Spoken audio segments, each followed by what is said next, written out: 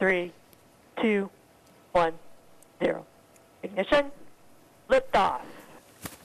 Well, that was the moment NASA and SpaceX blasted off into history once again.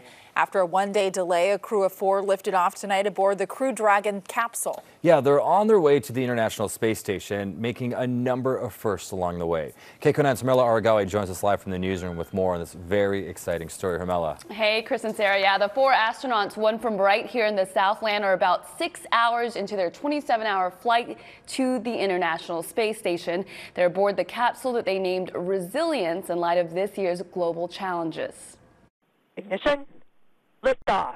A historic day for the U.S. as SpaceX successfully launched a crew of 4 astronauts from the Kennedy Space Center in Florida to the International Space Station.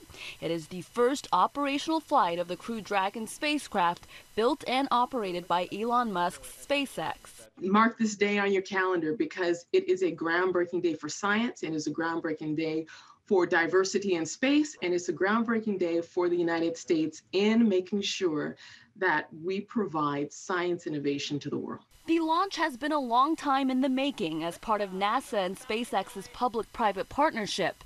It is a major step for the U.S., which has been forced to rely on Russia for flights into orbit for nearly a decade. It's the start of kind of a new era in terms of how we're going to ferry crews up and down to the International Space Station. The 4 astronauts aboard the Crew Dragon are 3 Americans and 1 Japanese astronaut. Victor Glover is the only one of the group that's going to space for the first time. Every single bit of the mission.